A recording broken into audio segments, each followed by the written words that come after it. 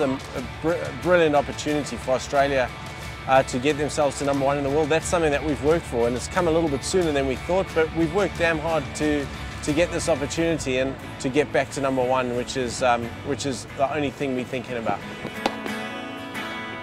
This is more about us. It's more about Australia doing what we can do to the best of our ability. I know that if we do that more often, we're going to beat most sides in the world because we have the talent. They are a good attack. We've got a good attack as well, but we've got some pretty handy batters. You know, as I've said, if our batters go and do the jobs and roles that we've asked them to do, we'll be fine. All our guys are confident. If we play with intent, we'll get the results we're after. So again, I just want to reiterate, this is about us. It's about the Australian team doing what they can do to the best of their ability.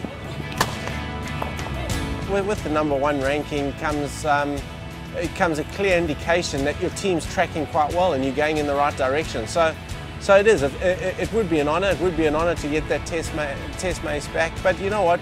This is about the journey of this Australian cricket team. It's about the journey of a lot of our younger players. It's about seeing the guys that are going to take Australia forward over the next 4 or 5 years, performing and getting the best experience they possibly can. Because we want sustainable success. We just don't want success now and then for that to drop off. We need to put sustainable structures in place and build a structure that gives us sustainable success over a long period of time.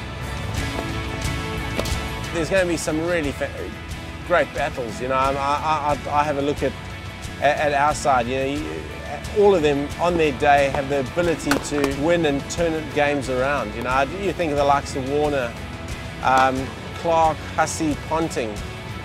You look at our attack, Siddle, Pattinson, Hilfenau, Stark, Lyon. You know, we've got the whole mix. So it's going to be compelling, it's going to be tough, it's going to be uncompromising, and it's going to be Test cricket, I think, at its best.